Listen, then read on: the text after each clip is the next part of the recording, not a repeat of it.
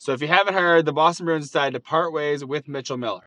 This is only after finding some new evidence and all that stuff. Well, it's only been a couple days of a, to be honest, shit show, which honestly was a boneheaded move in the first place for them signing him. But we knew other teams were going to go after him. But the one thing that I think is the craziest thing is that the Dale Carnegie Initiative, his agent cited saying that he was working with them on becoming a better person and learning the social skills and going through social justice issues, sent out a letter on Twitter today saying that they have not worked with Mitchell Miller, and it was recommended that they do, but they have not worked with. So this is the agent lying about it so that he can look good for Mitchell Miller.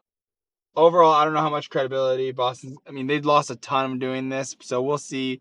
I mean, hopefully they can bounce back. They're first in the league, so that must count for something, right?